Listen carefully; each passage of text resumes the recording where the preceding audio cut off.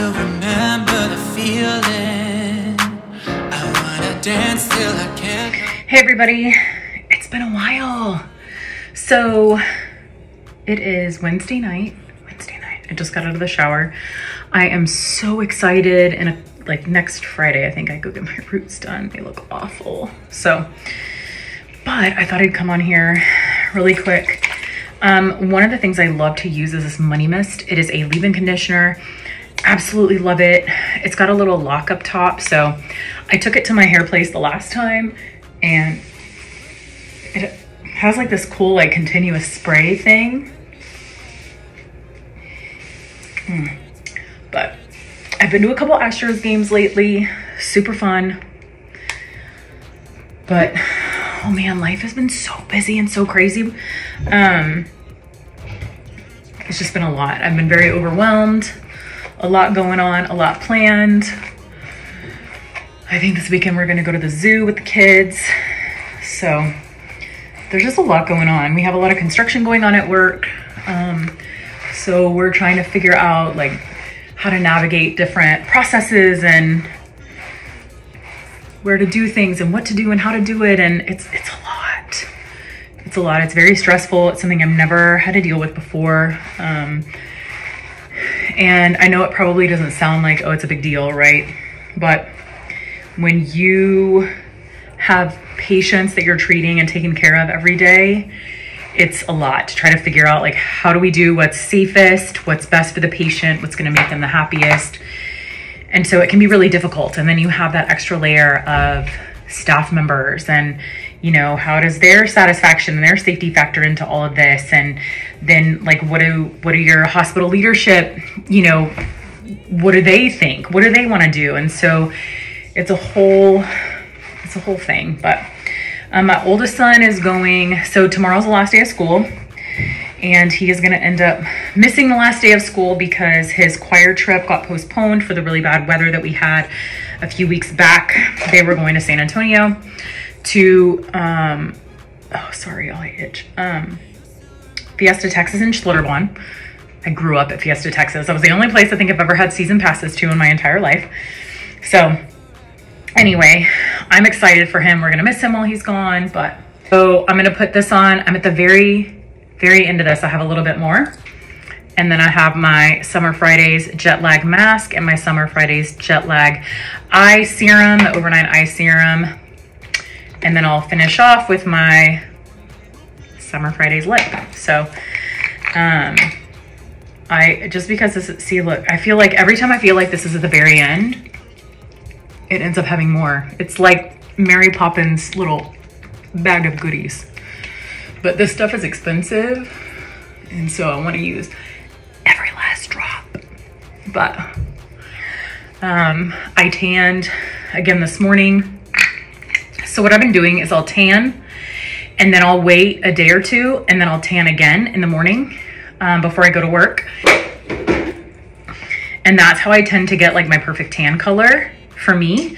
I mean, you know, I'm pasty, so this is a good color for me. You can't really see it very well either in here. My legs are really dark, which I love, but you can see the difference between my face and like my chest color here on my arms. So, but especially during the summer, I just really like to have that bronze color. I never cared about it until I think it was last year I started doing it. But because I spend a lot of time, so our neighborhood pool is opening this weekend. We're gonna take the kids to the zoo, and then on Saturday, and then Sunday we're gonna go to our pool. And during the summer, this is actually this will be the second year, but the first year, last year, we spent like every day we could in the neighborhood pool. And it's funny because we never did before. Like we built in our neighborhood, let's see, 13 years ago. Yeah, 13 years ago.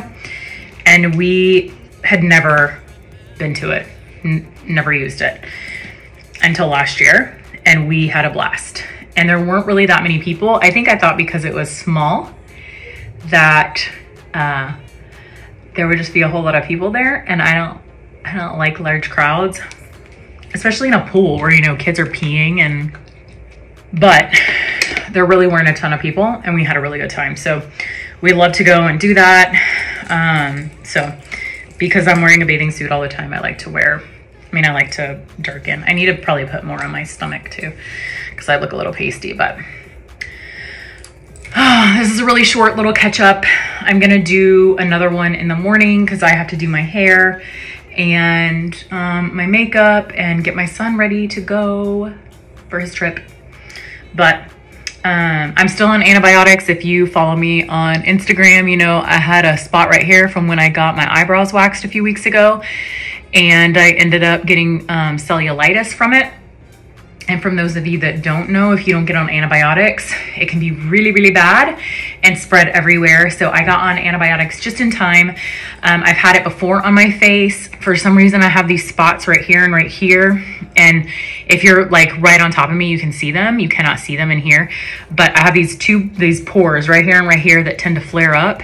And I've gotten cellulitis over here before, and it's really bad, especially when it gets around areas like your orbital socket or somewhere near like a major, you know, your spinal cord, things like that.